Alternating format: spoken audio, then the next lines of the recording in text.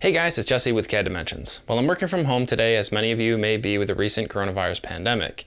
With our face-to-face contact suddenly on hold worldwide, it's reinforced my belief in how important it is to also have a powerful web presence. So today I'm going to show you what I think are 3 of the easiest ways to stand out and have a lasting impact on your customers and prospects, even if you can't be directly in front of them.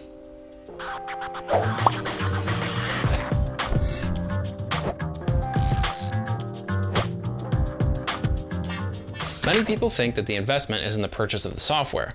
My opinion has always been that the engineers and the designers that are working day in and day out is where the investment really lies.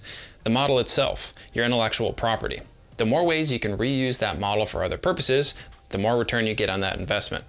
Using that model for web purposes is an excellent way to reuse that CAD data, so today we'll look at a few reasons why you might want to do that. The way you've probably seen CAD data repurposed for life on the web is through something like this. eDrawings embedded into a website. It gives a nice player view where the user can spin the model around and take a look. This is cool, and if you have a lot of models to display, like on 3D Content Central, this is an efficient way to get this done.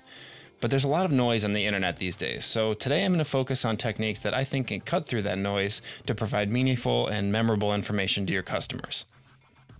The 3 examples I want to show you today are an interactive rendered web page using SOLIDWORKS Visualize Pro, an interactive bill of material or parts catalog using SOLIDWORKS Composer, or a full interactive configurator using SOLIDWORKS Cell.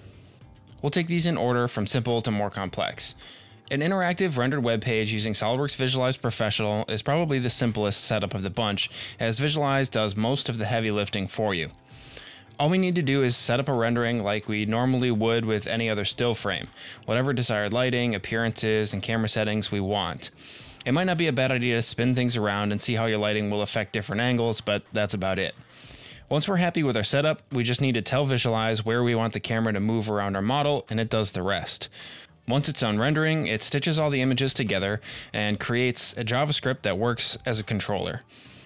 This allows your clients to get an exciting, interactive look at your components.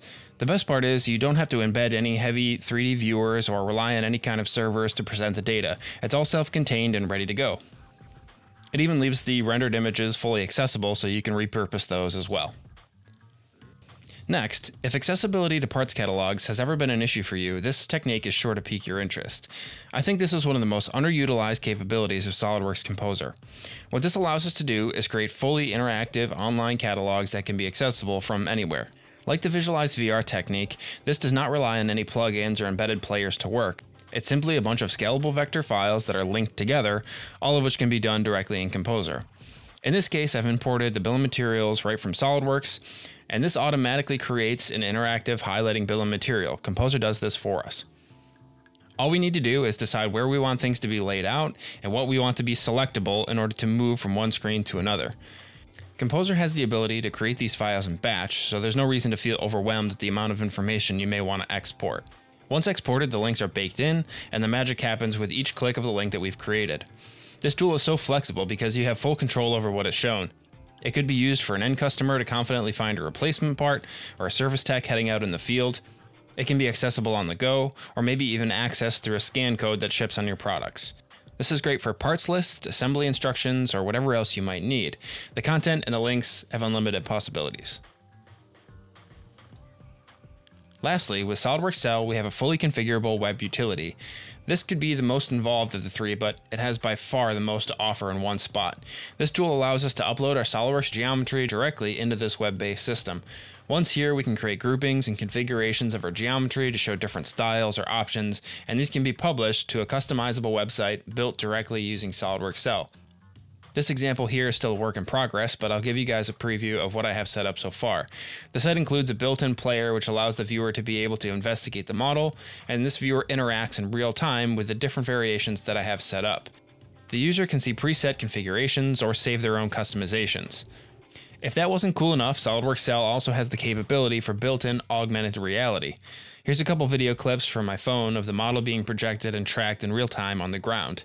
I am amazed at how well this augmented reality system works. It's incredibly stable. I kid you not, when I was shooting these clips, I actually jumped over the quadcopter I thought was on the ground because I forgot it wasn't actually there. You can't make this stuff up. If you want to take this a step further, SOLIDWORKS Sell even has a version that allows you to build this directly into a web store. Imagine the possibilities of your customers being able to take your designs, see them in their native environment, or any of the configurations available, and being able to buy them directly on the spot. So what kind of time investment does it require to build these kinds of things? Well, while complexity can vary wildly on these kinds of projects, these are things that can be built and live in a week. Simple examples of these could be made in a day.